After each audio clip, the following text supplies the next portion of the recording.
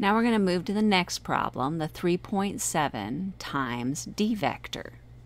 So our d vector is 0.3 I hat minus 5.4 j hat. And we're going to multiply that entire vector by the number 3.7. If I'm going to write this out as one long line, it's going to look something like this. So let's walk through it in stages again. It's 3.7 times, and then you've got your entire d vector in parentheses. Those parentheses are important, so you see it's the entire thing times that number that's out front.